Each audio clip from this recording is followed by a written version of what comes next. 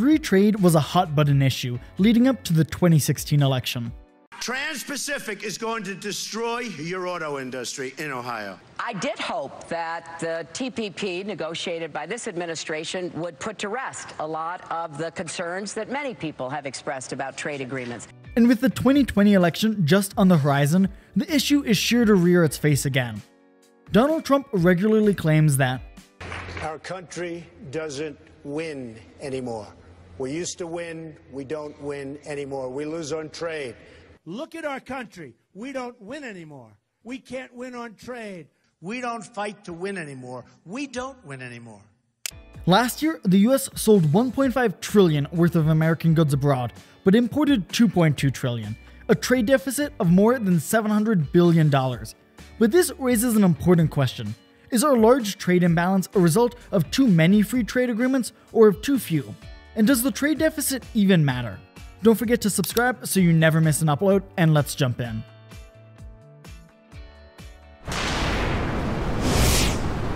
By definition, free trade agreements level the playing field. When they're not in place, countries often tilt that balance against US producers through tariffs and other barriers to trade. First off, let's look at the facts. In 2019, the US had free trade agreements with 20 countries that collectively bought almost half of all US exports, and the US ran a trade surplus with 14 of those 20 countries. On the whole, US trade with the 20 free trade nations was relatively balanced, with $710 billion in exports and $774 billion in imports. In contrast, trade with the other 175 nations who we don't have a free trade agreement with were grossly unbalanced. $792 billion in exports compared to $1.5 trillion in imports. That means 91% of our trade deficit comes from countries with whom we don't have an FTA, like China and Japan. This isn't to say that if we made free trade agreements with all those 175 countries, then we'd suddenly be running a trade surplus across the board. The US trade deficit with China is just over $400 billion, and if we were to sign a free trade agreement, that wouldn't suddenly reverse. Factories are already located in China, and the cost of labor is significantly cheaper. But what this does show is that the existing free trade agreements aren't robbing the US of trade. And even more than that, history shows that the balance of trade has generally swung in the US's favor after implementation of a free trade agreement. In 2003, the year before the US-Chile FTA went into effect, the US exported $4 billion worth of goods to Chile and imported $5 billion from it. Last year, more than a decade after the free trade agreement was put in place, the US exported $15 billion to Chile while importing $9 billion. A small trade deficit before the FTA swung to a large surplus today. And Chile isn't the exception, but the usual trend. In the last 3 decades, after signing an FTA, the US's trade surplus increased 70% of the time. Of course, there are exceptions, most notably with Mexico, our largest free trade partner. But trade deficits and surpluses aren't the end-all be-all. Trade isn't a zero-sum game of winners and losers. Trade creates wealth by allowing nations to specialize in what they do best and obtain from others where they do worse. The US has lost a lot of jobs overseas in recent years. In the last 2 decades, NAFTA, the North American Free Trade Agreement, cost the US more than 500,000 jobs to Mexico alone. This is the biggest impact free trade has cost the US. But it's important to realize 2 things. The first, by and large, the jobs lost as a result of NAFTA were low-paying jobs that we didn't really want. And the second, the vast majority of those jobs would have been lost with or without NAFTA. They may have just gone to other countries outside the continent. On the other side, because of FTAs like NAFTA, we've been able to buy most things for much cheaper. For example, the $100 billion that we spent on food in 1960 amounted to 20% of US GDP at the time. But the $1.5 trillion we spend today on food is only about 8% of everything we make.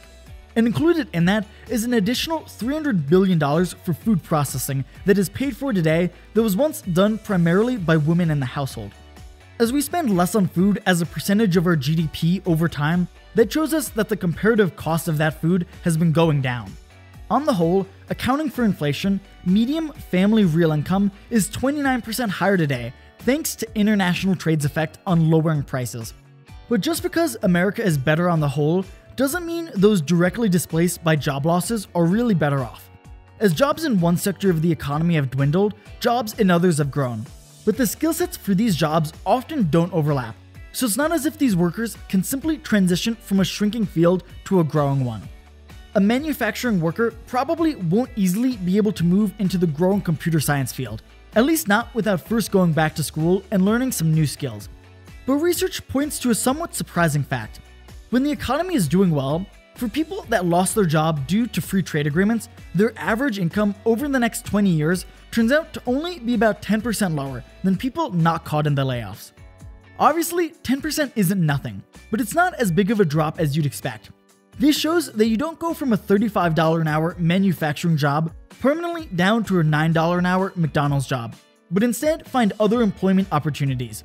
In short, those whose jobs vanish usually find something else to do that doesn't involve too much downward mobility, whether in income or status. All this ignores other beneficial factors from free trade agreements, like how a stronger and more prosperous Mexico on our southern border props up the US's position as a global superpower. But what if the US increased tariffs on foreign countries to protect American jobs?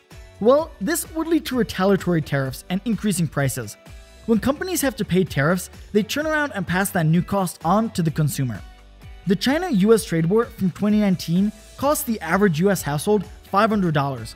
In the short term, we see these higher prices, and in the long run, protectionist trade policies lead to less competition. For example, India and many countries in Africa have had high tariffs on foreign cars for decades. Domestic producers are almost entirely protected from international trade, and so they don't have an incentive to develop and improve. And so they've continued to produce terrible cars. These policies are reducing competitiveness and slowing the spread of world-class practices in the value chain. The end result, consumers in those countries get stuck with worse cars as they have no viable alternatives. To put this problem in context, India is the world's 6th largest automobile producer by volume, but it owns less than 1% of the global export market. The average auto firm in India exported only 5% of its total sales, compared to 16% in China. All this means is that while India's automobile industry is protected in India, the industry is falling so far behind that the rest of the world won't buy their cars. And so both the Indian consumer and the Indian economy lose out in the long run. This was the case for the rest of the Indian market in the 70s, when it was swamped with import tariffs, designed to protect the whole of India's fledgling economy. But the country only started having a successful, fast-growing economy in the early 90s, after the government loosened these protectionist policies. There are risks to free trade agreements, like losing industries critical to national security, like steel used to produce tanks, or what the recent COVID outbreak has highlighted, the industries that produce vital medicines. But on the whole, free trade agreements have been an incredible benefit to the US.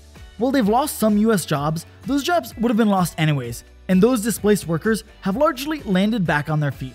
And on the whole, free trade agreements have increased net exports and made most goods cheaper. So despite all the heat free trade agreements get from politicians, they've been overwhelmingly positive for the country. That's it for this episode of Everything Science. If you liked the video, consider watching the one recommended in the outro. And if you loved it, be sure to subscribe so you never miss an upload. And remember, there's always more to learn.